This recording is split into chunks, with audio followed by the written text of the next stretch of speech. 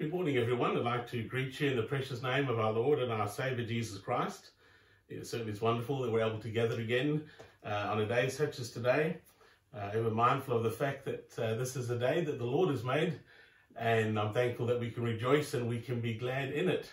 So I'd like to thank you for joining with us today, and I do trust that the Lord will bless you and your families as we have this time together. We're going to sing a song together. The song is called The Longer I Serve Him. So some of you may have the words, but I encourage you just to enjoy our time together of worship and learning from the Lord. So we'll sing together, The Longer I Serve Him.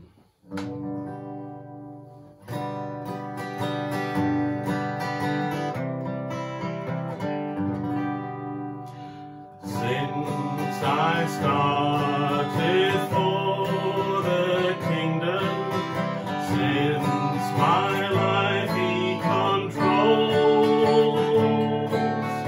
since I gave my heart to Jesus, the longer I serve Him, the sweeter He grows. The longer I serve Him, the sweeter He grows.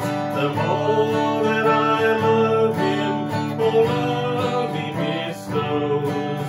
Each day is like heaven, my heart overflows. The longer I serve Him, the sweeter He grows.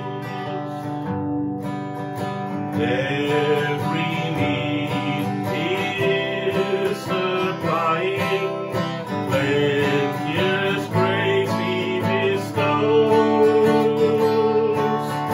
Every day my way gets brighter, the longer I serve Him, the sweeter He grows.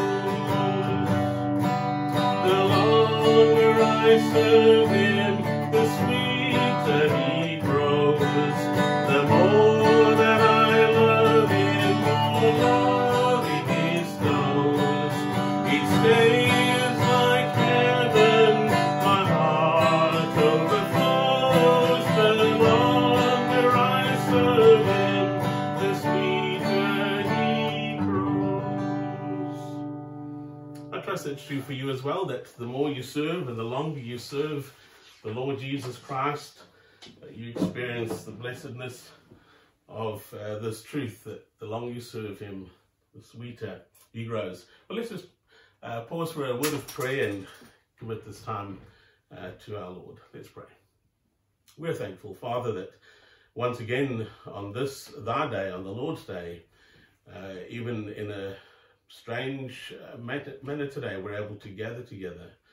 And though some of us are with families and some may be isolated, Father, I pray that we might recognize that we're joining together even as one. May we be remembering the promise that where two or three are gathered together in your name, there you'll be in the midst. We pray, Lord, that this day that you would minister to us graciously as you always do. We pray, Lord, that the word of God may be a blessing and an encouragement to us. We would ask, Lord, whatever we stand in need of today, that we would find that need being met in yourself.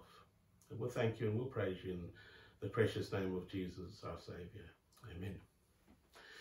Well, it's a few things I'd just like to just mention this before we go to the Word of God. We're going to be in the book of 1 Chronicles, chapter 6, and then we'll be looking at a few isolated verses as well elsewhere in the Bible. But I'd just like to encourage the children, particularly, that after this service, around about at 12 o'clock, there will be a video uploaded for the Sunday school. And this week we have Kate, who will be speaking to the young ones. So that will be on our church YouTube account, and I'll also link it to the Facebook account so that you can have a look at that as well. It seems like we're going to be meeting like this for a few more weeks, and we just need to take heart. We need to be encouraged. I want to just to encourage you this morning, just keep on looking to the Lord and just keep on trusting in Him. remember to spend time with him. You have more opportunity now than ever. Spend time with him in prayer. Spend time with him in his word. And may you use this time that it will benefit you greatly in your own personal walk with the Lord Jesus Christ. We've been praying for you. There have been some who have been unwell in the church family. We do want to pray for the Valenti family, for Jerry and Marciala, and we're thankful for the work that they do with the NHS, but they've come down with symptoms, so we've been praying that the Lord would undertake for them and their health. Also, I heard that Oprah had been showing some symptoms, so do remember those that are unwell. Pray for those that may be by themselves. Pray that the Lord would just encourage them and help them, and as you have opportunity, would encourage you to reach out to them.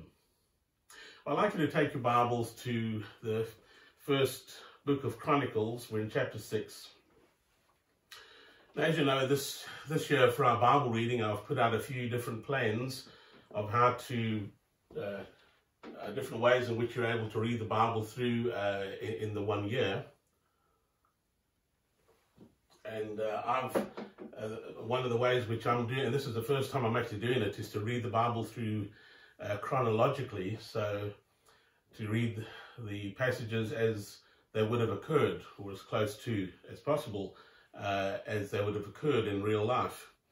And so that's been, I found it to be interesting. It's the first time I've done it. Normally I read the Bible through as you find it, you come across the various books, but this year I'm doing it chronologically.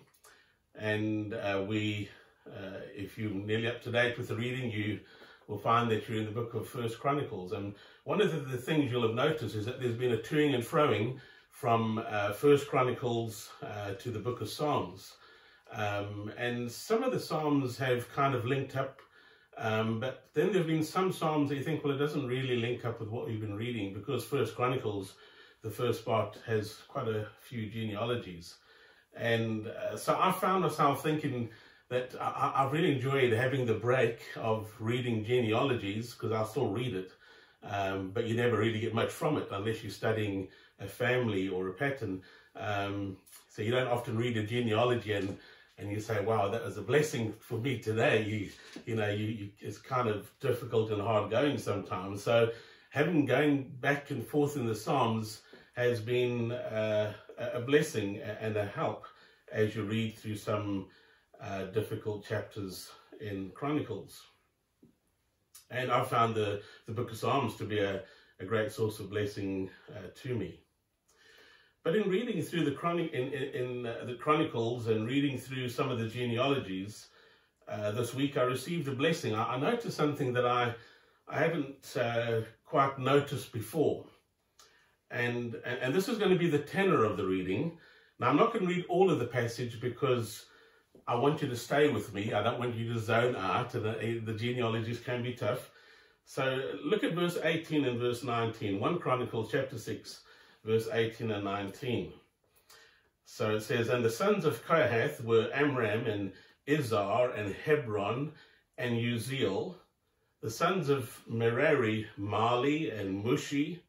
These are the families of the Levites according to their fathers. I will stop reading there. I won't read any further because I don't want you to be overwhelmed with blessings and think, well, I just can't take much more of all of those blessings in those genealogies. But if you read a section like this, for instance, unless you've just given birth to twins and you're looking for names for your twins and you come across names like Mushi and Mali, and you might think, oh, well, that's maybe a consideration. And if you have triplets, I don't know if anyone has triplets, but in the very next chapter, in chapter 7, in verse 12, we come across 3 other names, Shuppim, Huppim, and Hushim. So if you're looking for names for triplets, those are some considerations for you. But so when you're reading these names, you're not going to get a great deal from it. Well, this chapter goes on, and you carry on reading, and you come across a great deal of other names as well. But then you come to verse 31. I'd like you to just cast your eye there. Look at verse 31 down to verse 33. And so we have the list of names recorded for us. Then in verse 31 it says, And these are they whom David set over the service of song in the house of the Lord, after that the ark had rest. And they ministered before the dwelling place of the tabernacle of the congregation with singing, until Solomon had built the house of the Lord in Jerusalem. And then, now I'd like you to notice this phrase, and then they waited on their office according to their order. And these are they that waited with their children, of the sons of the Kohath, Heman, a singer, the son of Joel, the son of Shemuel.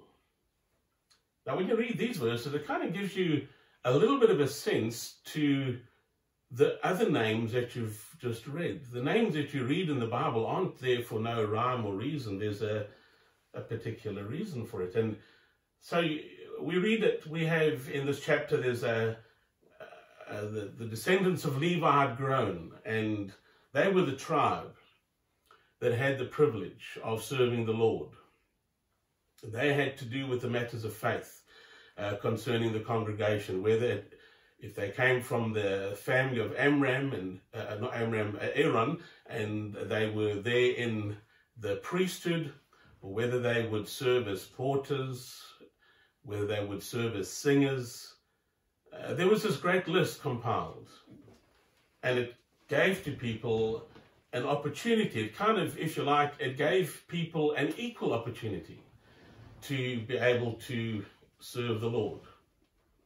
So this tribe and these people, this list of names, they had this great privilege and great responsibility of leading the nation in worship, in the sacrifices, in the priestly duties, in the carrying and the preparing of the various parts of the tabernacle, and also the singing. David gave quite a bit of attention to the singing. And so you can well imagine the Levitical priesthood, the tribe grew so large that over time their opportunity to serve became sought after. And so David, in his wisdom, and I believe it's by the leading of God, he set an order. He arranged a group of people. He set up a roster, if you like, if we just bring it into our modern vernacular. He arranged the duties of worship and service and the people that would be involved in it. And some would be musicians, some would serve in the tabernacle, and they would have a turn. And later on, as you continue reading through the Bible, you'll read as to how Joash, he did a similar thing where he set an order. Hezekiah set an order. There were people that were arranged to be ready to serve. And that's why, just incidentally, when you get to the New Testament and you read about the birth of Jesus, and leading up to the birth of Jesus, of course, was the birth of John the Baptist. And we read of John the Baptist's father, Zechariah, how that he ministered in the temple, and you read there that it says that he ministered because he was the order of Abiah. So he was part of a group of people that were going to be serving in the temple. And then it goes on to say, and it became his turn, I'm just paraphrasing, to go into the temple to burn incense. So what I'm saying is these people there was a list, there was an order to them being able to serve. So this list of names that we read, to take you back to 1 Chronicles chapter 6, this list of names means nothing to you. But just imagine, if you live way back then, just think perhaps you're of the tribe of Levi.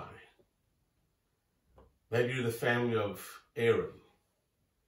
And there in that list is your name. You read down through the list and you come across Jeremy. You come across Daniel.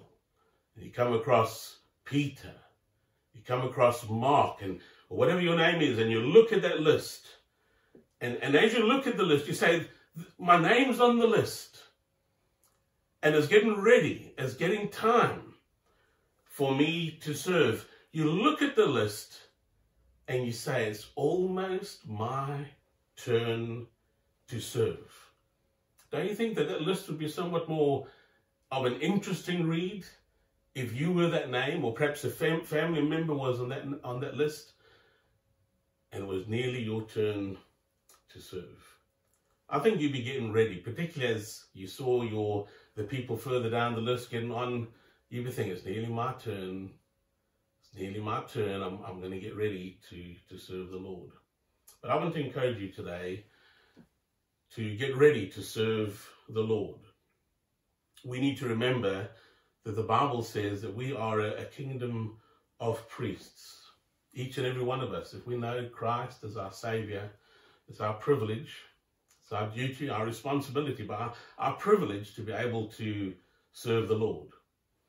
And you know, when you read the Bible and you come across great many titles in the Word of God, you could think of someone who's a disciple. It's a great title to have, or an apostle, or a deacon, or a pastor, all great titles. But one of the titles I think people just love to be heard or to be called by is the title of a servant.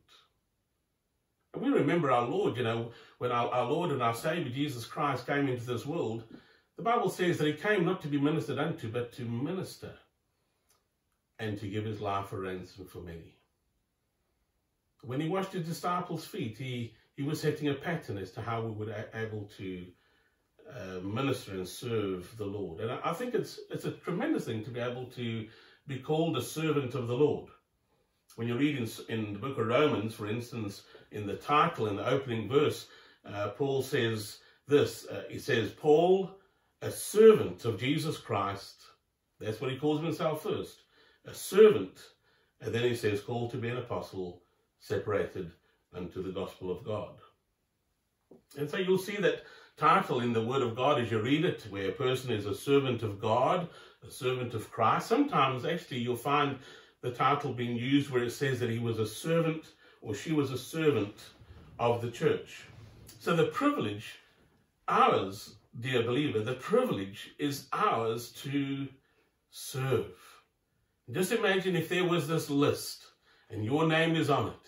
You'd be getting so excited because it's nearly your turn to serve. And we've been called to serve.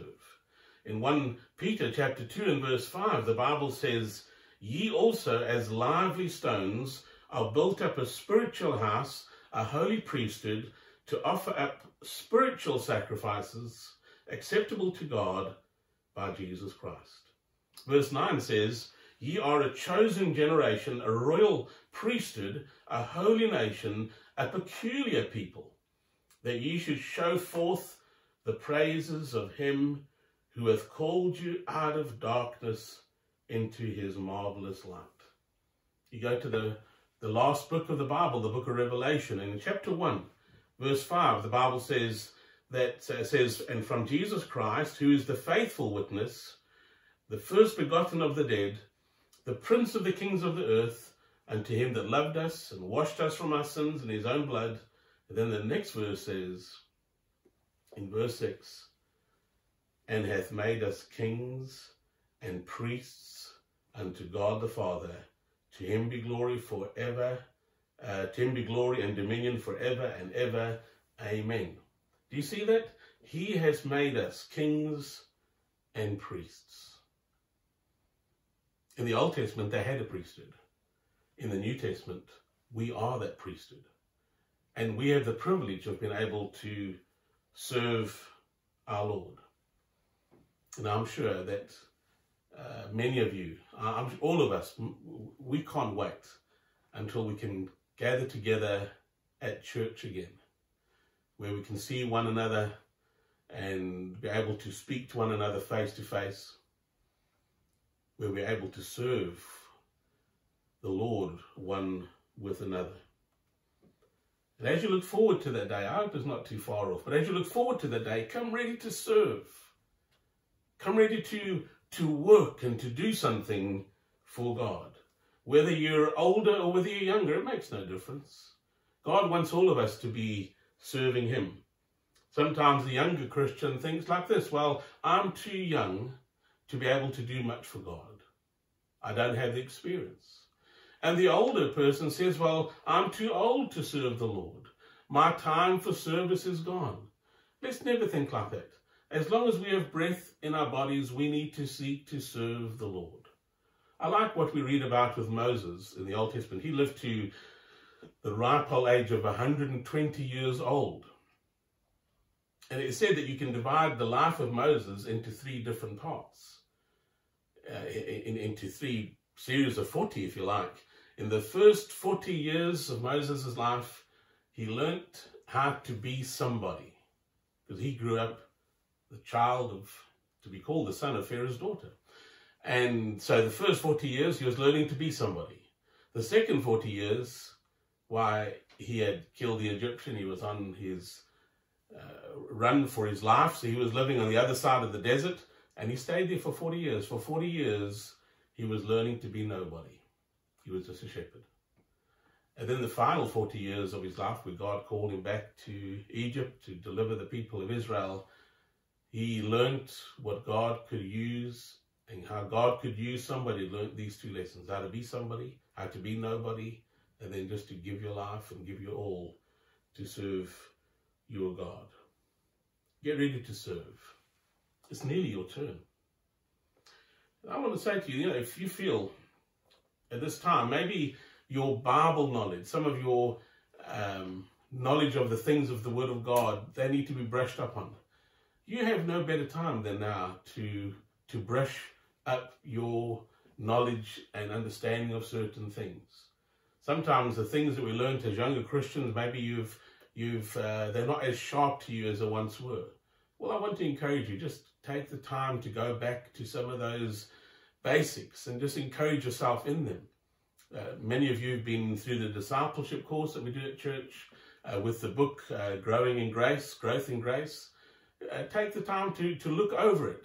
Go over those lessons and just ready yourself, prepare yourself so that you can serve. And perhaps if you'd like a copy of that, you can just send me an email or a text if you haven't received one, and I'll be so happy to send you a digital copy, a PDF or some format whereby you can take it and be able to read it and study together. But I want to encourage you to get ready to serve the Lord, because there's always something that you can do.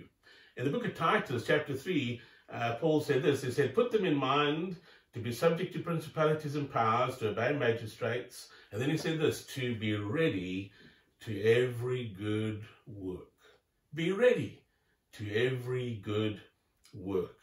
Let me just show you a few thoughts, or share with you a few thoughts as to how to best serve the Lord. And this isn't an exhaustive list. Maybe you have some other thoughts that you'd like to just jot down. But I want to just share you a few things about how to best serve God. So I have 6 things, and we'll go through them quickly. So the first thing is quite simply this, is to serve God. Serve God. Now you might say, well, of course, that kind of goes without saying. But sometimes all that is called Christian service isn't really Christian service at all. We can so easily get to the place where instead of serving the Lord, instead of serving God, we're serving our own selfish interests. And so we need to check that what we're doing for the glory of God. And only you know your heart. And of course, God knows your heart. And so you want to make sure that what you're doing for Him. Sometimes we get so consumed with the manner, the kind of the programs that we follow, and the how-tos of how to serve. But God is concerned about the motives of our service, why we do what we do. So in your service, make sure that you're seeking to serve God. Remember this title, servant. A servant of who? A servant of the Lord. And that's what you want to do as you serve the Lord, whatever it may be. Make sure that you're doing it as unto the Lord. If you love the Lord, now's the time when you should be getting excited, because it's nearly your turn. It's nearly time where you're able to once again pick up the trowel, as it were, and to get busy in serving the Lord. So serve God. Whatever you do, whatever field you may be serving, make sure that you're doing it as unto God. In the book of Ephesians, chapter 6, we read, that we're to serve, not with eye service, with men as men pleasers, but as the servants of Christ, doing the will of God from the heart, with goodwill doing service as to the Lord and not to men. So the first thing as you get ready to serve is to serve God. He's the one that you want to be serving. Then secondly, you want to be serving others. And as you go through the Bible, you'll come across multiple examples of men and women who served others, who served the Lord by serving others. Now, I just want to draw one woman to your attention, a woman by the name of Phoebe.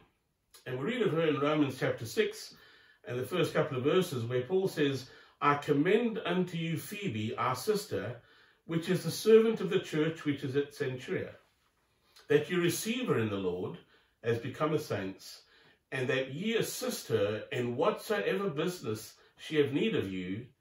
Notice it says, for she hath been a succour of many, and of myself also. She was someone that greatly helped the work of God by helping the saints of God. Paul says, she's been a blessing to me. She's helped me. And he says, she's been a succourer of many. She's been a great help. Now that word succourer is a great word. It's actually used of our Lord as well. He's able to succour us. And it means to run to the aid of, run to the help of. And we have here Phoebe, someone who literally ran to the aid of someone else. So she was the kind of person that if you needed help, then you could rely on her come running to help you. So we need to make sure that we're serving others. In 2 Corinthians 4, Paul said, we preach not ourselves, but Christ Jesus the Lord. And then he said, and ourselves, your servants, for Jesus' sake. So serve the Lord and serve others. Thirdly, I want you to see that in our service, we want to serve joyfully. I'd like you to take your Bibles and go to Luke chapter 10. It's a well-known passage as we read about these two sisters, Mary and Martha. They, of course, were the sisters of Lazarus. But Luke chapter 10, verse 38, and we'll read to verse 42.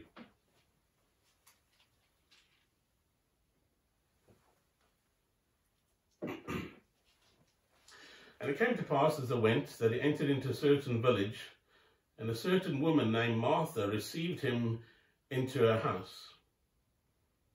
And she had a sister called Mary, which also sat at Jesus' feet and heard his word.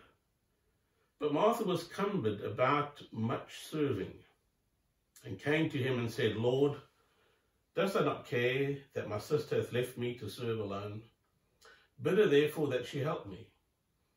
And Jesus answered and said unto her, Martha, Martha, thou art careful and troubled about many things. But one thing is needful, and Mary hath chosen that good part, which shall not be taken away from her. Now, when we read these verses, we normally think of it that this is a lesson between sitting and serving, worshipping or working. And we kind of contrast it with this. And of course, Jesus was saying that it was, Mary had chosen the better part, and that she was, just sitting at the feet of Jesus and listening to him and worship him. And Martha, you can just imagine, she was just cumbered about all this serving, and she was just working. She wasn't taking the time to just wait on the Lord.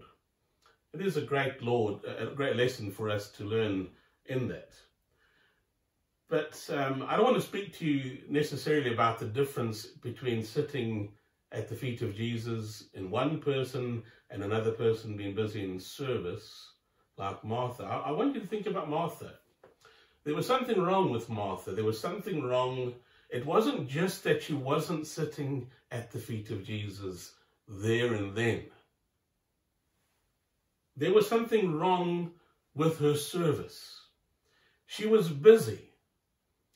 But in her busyness, she had no joy. And Jesus, the Bible speaks about this word. Jesus used the the word she was troubled, and she was full of care. And then before that, we read that she was cumbered. That word cumbered is an interesting word, because it means, the word cumber means to hamper or to hinder. It has the idea of dragging something about along with you. You're cumbering along with something. I don't know if I've just invented a new English word there, but the word cumber means to hinder or to hamper, but it means to be a drag. And this is what had happened with Martha.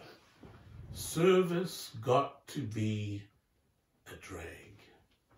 There was no joy. She didn't serve out of a heart of love. It was out of a heart, or rather of a mind, saying, well, somebody's got to do this. And so her service was one of duty, but no joy. And the best service that we have for our God is always going to stem from the worship that we have with our God. So sometimes people say, what should I do? Should I serve, or should I be sitting at the feet of Jesus? Well, both.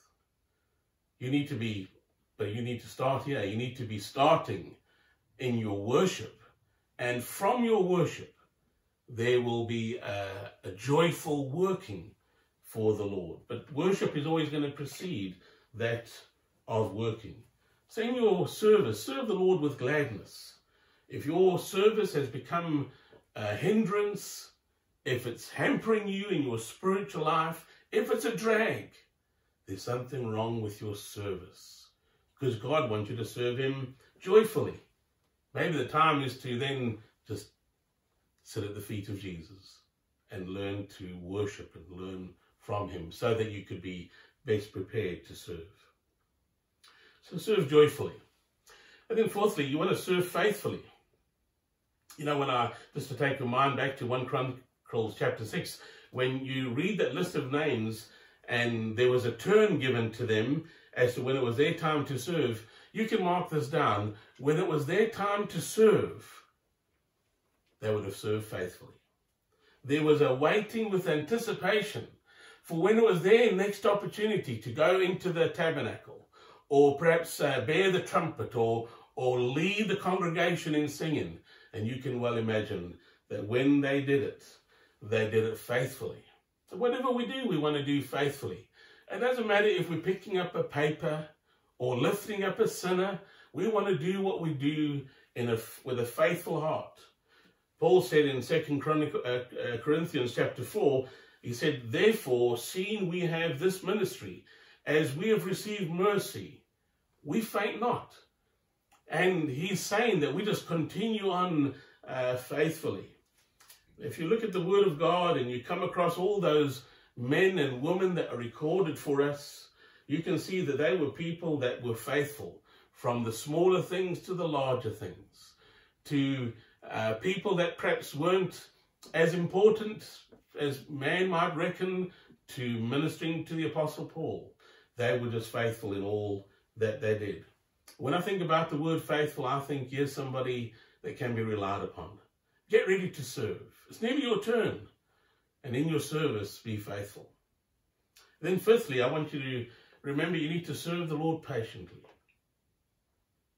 Again, in the book of Revelation, and we have the message to the 7 churches there. Well, to the church at Ephesus and to the church of Thyatira, this is what we read. In chapter 2, verse 3, to the church of Ephesus, thou hast borne and hast patience, and for my name's sake hath laboured, and hast not fainted. Notice that they had patience in their service and in their labour. And the church of Thyatira, verse 19, I know thy works, and charity, and service, and faith, and thy patience, and thy works. Service for the Lord is always going to require patience on our part. Because the fact of the matter is, you might serve the Lord in some corner of his vineyard, and it may be a long time before you see any fruit from what you've sown. In fact, if you read any biographies of great men and women, missionaries who've gone to the field, sometimes they've gone years and years. Some of them have returned from the field and not seen the fruit of their labor, but they just continued on faithfully and patiently. And we need to be faithful, whether we're sowing and then we water what we've sown. We may have the joy of reaping, but another may come behind us and they may have the joy of reaping what we have sown and what we watered. But it doesn't matter, we're doing it for the Lord, and so as long as he gets the glory, that's the most important thing, and we want to just continue on patiently serving the Lord. And then the last one is we need to serve the Lord expectantly, and this kind of goes with what we looked at with patience. In your service for God, do something. But as you do something, expect God to work and expect God to move. This has to do with all of our labors. We need to do it with a heart full of faith, expecting God to do something, knowing that it's not of our own strength, it's all of God, and looking to him to give to us a great blessing from what we do. And as we look expectantly, we could look at it in two different ways. We can say, well, we're expecting God to work now. So whether it be in the matter of building that Sunday school class or the youth group, or seeing that person saved, or seeing that person get victory in their life, we need to do it expectantly, that God is going to work and God is going to move. And so we're patient on one hand, but on the other hand, we're expecting that God is going to do a great work. And God will do a great work. Let's just continue serving, realizing that he will. But also, coupled with this idea of expectancy, is that we know that as we read the Word of God, intertwined in our service with God, God always gives to us the promise of a reward.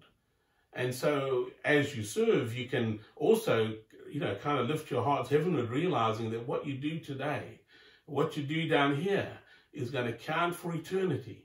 And so coupled together with your faithful service is always this idea that God is going to reward his faithful servant. He will get the glory. It's all done for our good. And so there's a great reward in that. But as we serve, we want to serve the Lord expectantly. I love that verse in Hebrews chapter 12 where the Bible says in verse 28, "Wherefore we are receiving a kingdom which cannot be moved.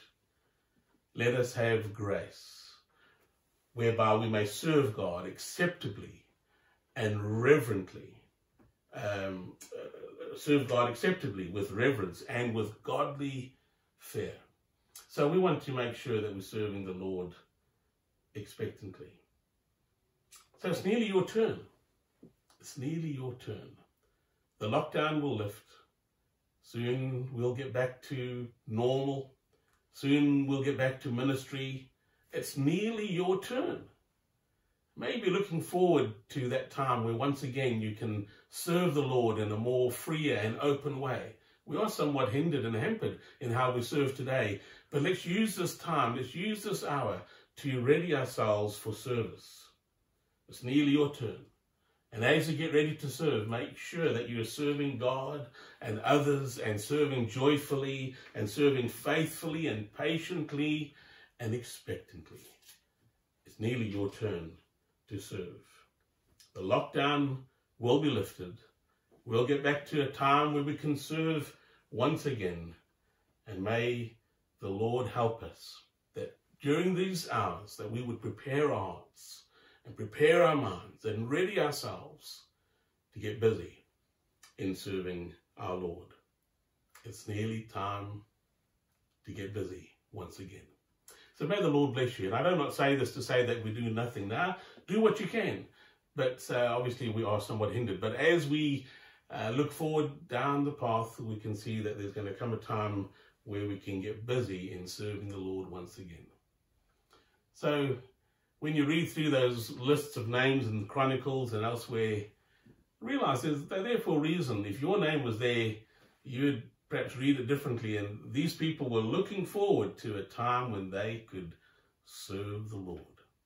And may we be seeking to be readying ourselves to serve the Lord as well. May the Lord bless you, and may the Lord keep you, and may the Lord helping you and strengthen you by his grace. Let's pray. We are thankful, Lord, for your word and the encouragement that we have from it. And we do pray now that you'd have your hand upon us, Lord. We pray, Lord, you'd help us to serve you aright. As we seek to worship you, we want to worship in spirit and in truth. And Lord, our service needs to come from that worship, whereby we will serve you with a true heart and seek to do your will and do it in your way. So help us, Lord, we pray, that we would ready ourselves, prepare ourselves, so that we can best serve you for your glory and for your honor and for our good. We'll thank you and praise you in the precious name of Jesus, our Saviour. Amen. Well, the Lord bless you. I trust that you have a blessed Lord's Day, and look forward to seeing you again in the weeks to come. God bless. Goodbye.